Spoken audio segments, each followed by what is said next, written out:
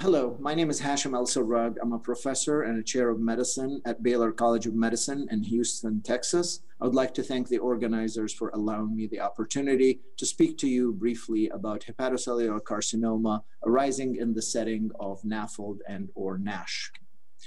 So I would like to start my talk by bringing hepatocellular carcinoma into the context of globesity, which is the global pandemic of obesity, where the United States leads the world in the incidence and prevalence of obesity, but a lot or many other regions in the world are coming along with this obesity pandemic. The dark areas indicate where the prevalence of BMI greater than 30 is more than 30% or so.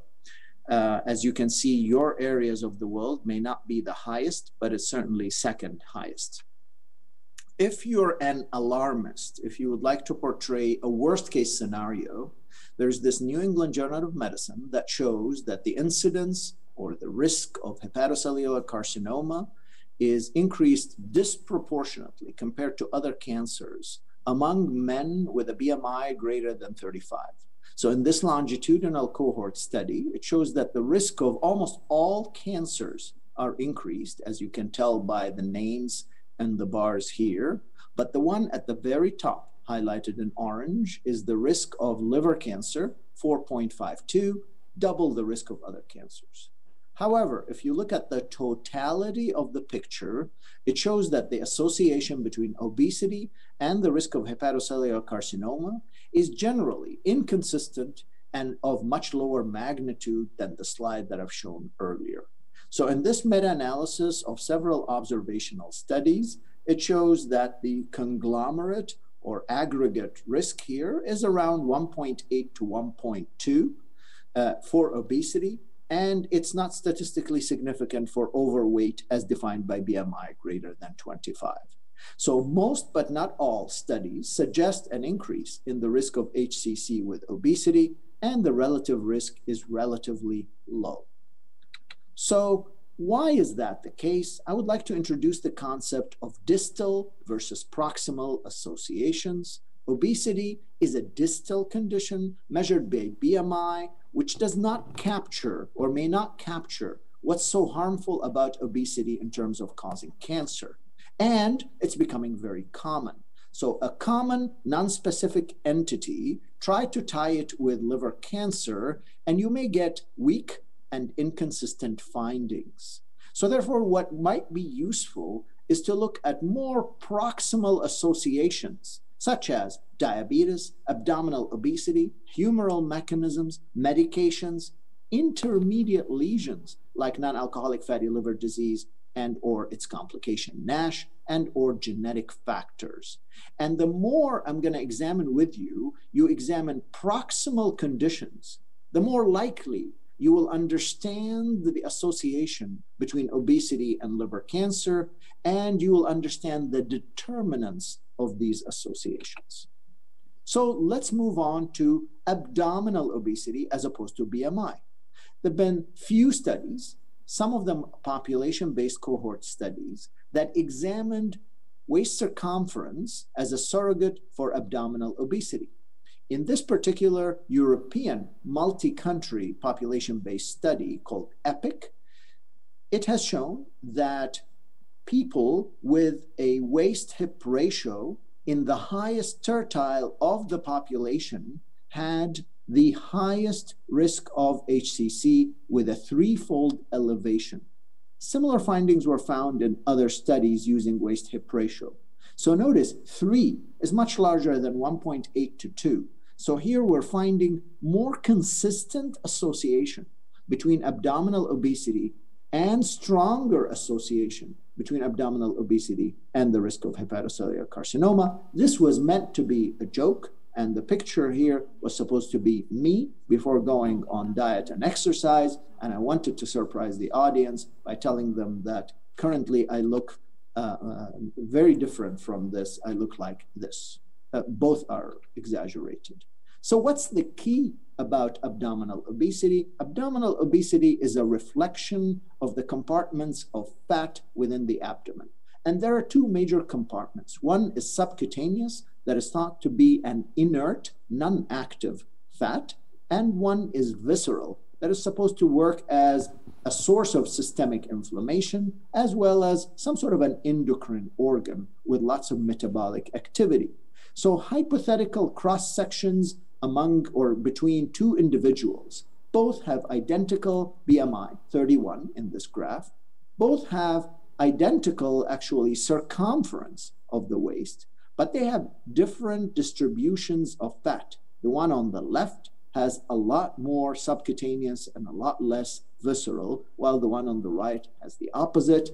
I'm not going to read through the numbers, but the one on the right has a highly abnormal metabolic profile indicative of insulin resistance, elevated triglycerides, low HDL, while the person on the left looks metabolically normal. So here, what I'm trying to make the point, that's why the studies may find inconsistent association, because the measures that these studies are looking at, be it BMI or even waist circumference, may hide a lot of individual variations. And depending on the population you study, you may end up with people with a lot of visceral fat or people with a lot of subcutaneous fat, and that would change the associations. So if you look deeper or more proximal into inflammatory cytokines or adipokines, then studies are looking, still inconsistent, but finding some associations. For example, IL-6 in this particular study found to be a risk factor for hepatocellular carcinoma. Okay? So now I'm going to move. So we talked about abdominal obesity, we talked about waist-hip ratio, we talked about visceral obesity, we talked about cytokines as indicators of visceral obesity. Now I'm going to talk about diabetes as a reflection of this metabolic syndrome / obesity. Years ago, we've conducted a retrospective cohort study among veterans in the US. 173,000 veterans with type 2 diabetes were compared to a matched group of non-diabetics, almost 3-4 times the number.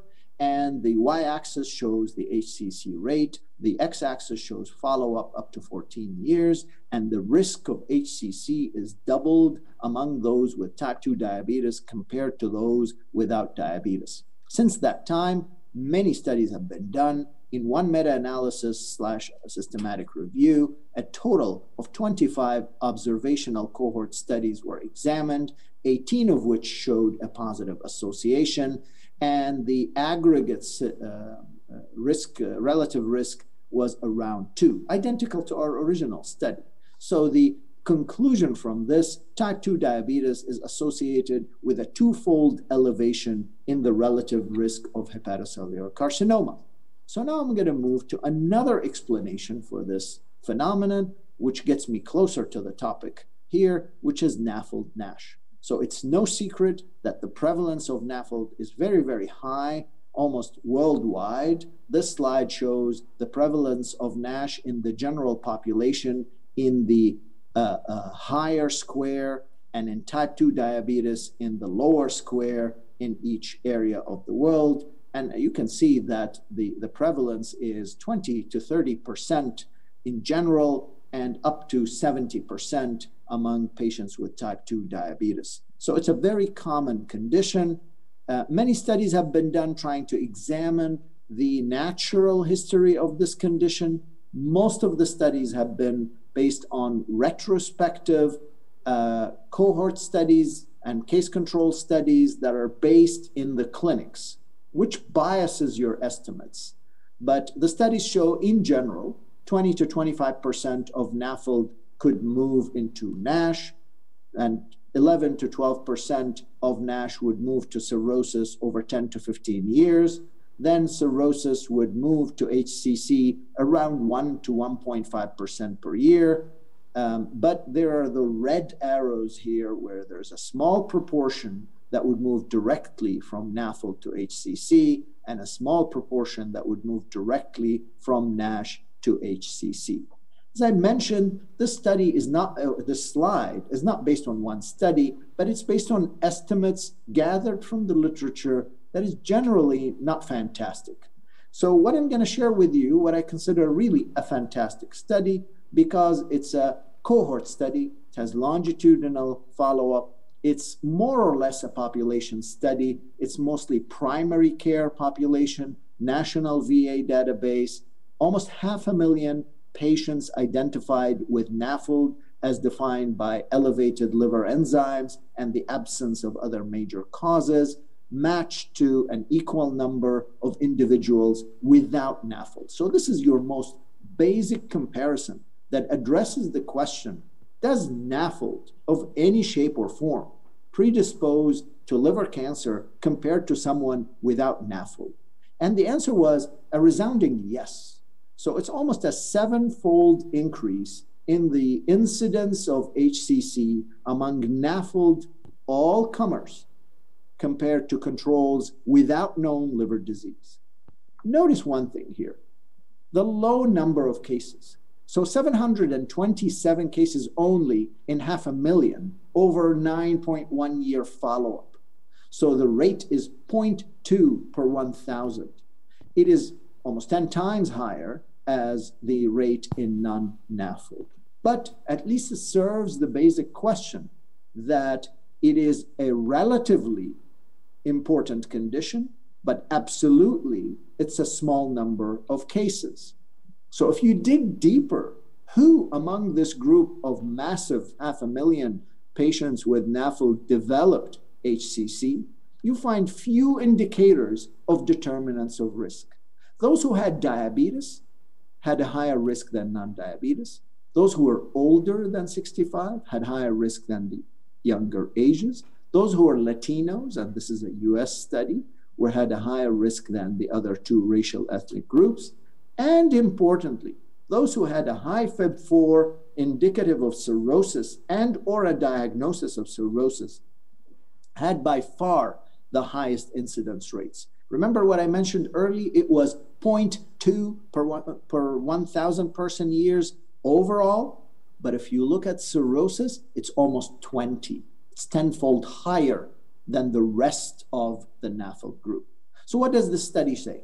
NAFLD in general is associated with an elevated HCC risk. Doesn't help you that much because there are so many NAFLD people. If you narrow it down, then the cirrhosis group is the one group with a distinctly high HCC risk. Well, what else is important? Turns out to be the metabolic dysfunction traits are important, and the more you accumulate of them, the higher the risk of the HCC. So if you go to the end of this graph here, those who have dyslipidemia, hypertension, diabetics, and a BMI of 30 have an adjusted hazard ratio of 8 compared to the rest of the NAFLDs. So we learned a few things from the study. HCC risk is elevated in general. Those, if you stratify them by cirrhosis and metabolic risk factors, you get to a group or subgroups where the risk is meaningfully elevated. I alluded 3 slides ago to this entity where NAFLD and or NASH go directly to HCC without passing through cirrhosis. How true this entity is, we've examined this in our study in the VA, 1,500 patients consecutively presenting with HCC. We looked at the underlying cirrhosis through a thorough systematic review of the records, looking for evidence, histologic, radiologic, biochemical, clinical. And we classified them as highly probably non-cirrhosis, meaning someone got a liver biopsy, or just highly probably non-cirrhosis, meaning they had no other feature of cirrhosis, although they didn't have a liver biopsy. So in general, one can find that those who had an underlying etiology of NAFLD, almost a third had either highly probable or very highly probable no cirrhosis. That's quite different from hepatitis C, where it's only 8.9%, Hep B 7.7%, and alcoholic liver disease 11.1%. Well, who were those unlucky people in the green bar? Those were the ones who are much more likely to be NAFLD or to have a metabolic syndrome defined by diabetes or obesity. So my conclusion from this is 10 to 13% of HCC patients, at least in the VA system, and in other studies as high as 20% of cases of HCC that develop in a background of NAFLD or NASH develop in the absence of frank cirrhosis. So what are the mechanisms for that? No one knows. Obviously, while it's a small proportion, it's an important proportion because the underlying denominator is very large. So obesity and diabetes seem to be independent risk factors for this entity. So it has something, maybe has something to do with the metabolic pathways related to obesity and diabetes. There are a case series of hepatic adenoma with malignant transformation, but the number is large that it leads me to think it couldn't be hepatic adenoma as the primary mover. And it's certainly an area that is alarming and of a major interest because there are no clinical parameters that would allow you to identify those patients. So genetic factors, there's the several GWAS studies have identified this gene, PNPLA3, and this variant or polymorphism, RS738409, has been associated with an increased risk of HCC. This variant carries a high risk for developing NAFLD, for more advanced NAFLD, for cirrhosis related to NAFLD, and for liver cancer. Biologically, it's associated with increased liver fat, increased ALT, and it's not associated with BMI, insulin-resistant plasma triglyceride, or cholesterol. And this is what it shows, that having that polymorphism is associated with 2.3 to 2.7 relative risk compared to those who have the other variant. So where does your area of the world fall? This is Taiwan. The distribution of the dark red here is the dark blue, I meant, is the RS738409, and you can see where you are, okay? And this is the distribution in the population. So clearly, the more the underlying population would have the bad variant, like Latinos in the US, you notice Latinos here is almost 50-50. They're at a much higher risk of developing HCC than African Americans, where it's 80-20. And in Taiwan, it's somewhere in between. Actually, it's in the bad variety, if you will. So if you didn't like NAFLD, wait until you hear about MAFLD. The problem with NAFLD, if you had a treated hepatitis B or a cured hepatitis C, you couldn't be called NAFLD because you had another cause. If you were drinking moderately, you couldn't be called NAFLD because you had some drinking of alcohol. And clearly, biology doesn't work in a mutually exclusive way. So one way to get around it is to define things by what they are as opposed to what they are not. So there's this push for another definition, or perhaps of a different entity, but useful nevertheless.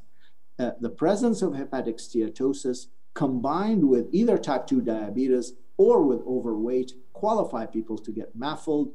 And even if they're lean, they can have more metabolic risk abnormalities that qualify them to MAFLD. And with this parameter, MAFLD could affect 1 billion people. So I want to put it in a bigger picture, and I want to use US numbers, but you can use any country you want, and the analogies stand true. Old risk factors are hepatitis B and hepatitis C. Even in areas where they're common, they're not very common. In the US, it's 0.5 to 1%. In some areas of the world, they're probably 5%, even 10%. Hepatitis C, 1 to 2%, and unless it's Egypt where it's 10%, most countries have single digits. These are highly virulent risk factors. The risk estimate is 20 to 25. So if you take a low prevalence with a high risk estimate, you end up with a population attributable fraction that is decent, 20 to 25. But these entities are dropping. Hepatitis B, there's vaccination, and hepatitis C, testing blood supplies have dropped it. The risk estimate, even if the infection is there, have dropped because of effective treatments for hepatitis B with adequate HBV suppression, and for C because of achievement of SVR. So that results in a major drop in the population attributable fraction, while entities like MAFLD affect 30 to 40% of the population. They're very weak risk factors. They're 1.5 to only 2.5. But because they're very common, their population attributable fraction is quite large. Okay?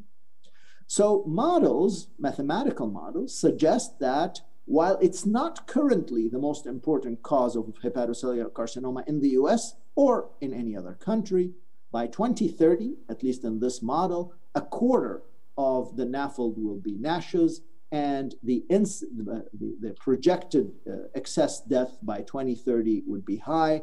And another model actually shows in the US that it will be 40% of all HCC cases could be related to advanced NASH. So based on everything I said, assuming that the attributable fraction for Hep C and Hep B continues to decline, assuming metabolic dysfunction traits continue as bad as they are, and there is no treatment, makes it really a problem. So this is the challenge in reducing NAFLD-related mortality.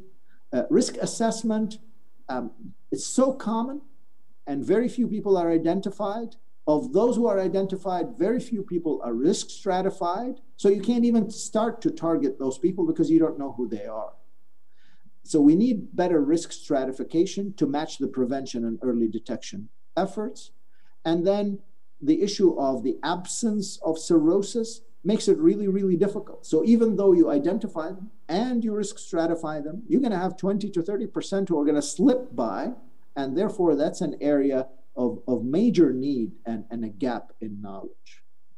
So, which brings me to screening. So based on what I've said, screening can be recommended, although there are no direct studies to that regard, can be recommended for those who have cirrhosis related to NAFLD. I think the studies show the magical 1% per year, and some show even higher than 1% per year. Patients with NAFLD in whom non-invasive measures show evidence of advanced fibrosis or cirrhosis should be considered for HCC screening. Since liver biopsy is not a practical option, obtaining that bona fide confirmation is not a practical way of proving advanced liver disease. The question is about what about F3, and we can discuss this in this session. I think F3, F4, I consider that as an advanced liver fibrosis. Those in the absence of advanced liver fibrosis should not be routinely screened. Their risk of HCC is just way too low to justify it. So what about prevention? There is no curative treatment for NAFLD, so that's a problem. Do we have a chemoprevention? Something you can use in NAFLD, may not cure it, but reduces the risk of HCC? Well, there may be promising agents. I spoke about diabetes as a risk factor. How about the treatment of diabetes? In that, metformin use, multiple studies, in this particular meta-analysis, 8 of them seem to agree on a reduced risk of HCC among diabetics who are treated with metformin compared to other things, mostly insulin, a 50% risk reduction, no such reduction in sulfonylurea, and a possible increase among those who use insulin. No specific studies, prospectively at least, look at dose, effect, predictable mechanism, prognostic biomarkers. So while this is promising because it's commonly used, it hasn't reached a point where this could be used deliberately to reduce the incidence of HCC. What about statins? We conducted a study a long time ago showing that statins in a nested case control study among US veterans was associated with 37% risk reduction. Since then, there have been so many studies done. This is results from a systematic review that shows, in general, there is something very close to what we mentioned in the study, 0.6 to 0.7 relative risk, which means 30 to 40% risk reduction. There seems to be a preference for simvastatin, but it's an area that is, I believe, ripe for clinical trials. Statins have been shown to possibly lower portal hypertension, maybe reduce the risk of variceal bleeding. And I think if we can identify a group that is a high risk of HCC, testing statins should be the next wave to go. What about weight loss? These are results from a recent study published in Gastroenterology that shows that successful bariatric surgery provides long-term resolution of NASH, regression of fibrosis. This is at 1 year and 5 years. Will this be associated with the reduction of HCC? I would say most likely, but the numbers are too small to prove it using one study, and we need more data. But I think by extrapolation, this seems to be a very good idea for weight loss. So I've reached the end. I'd like to summarize. There are changing HCC risk factors. We have much less active Hep C and Hep B, at least in liver clinics. I'm not denying that they don't exist in the general population. We have much more metabolic dysfunction. The risk factors that are new related to NAFLD, NASH, metabolic dysfunction convey lower individual risk, but a lot more people at risk, which is a dilemma. The relative risk is modestly elevated, but the absolute risk is very low. We don't have much about determinants, but the most important determinant is cirrhosis. Next to it is abdominal obesity, NAFLD, and diabetes. When you talk about NAFLD, NAFLD to HCC is rare, but it happens, too rare to act on nowadays. NASH to HCC is infrequent, probably someone to act on by risk stratification and chemoprevention. NASH cirrhosis, at least 1% per year, screening and targeting for prevention is justified. Desperately, knowledge are needed for better risk stratification, better knowledge about the effect of treating metabolic syndrome and the effects of HCC screening in cirrhosis. Thank you very much again, and it's been a pleasure talking to all of you.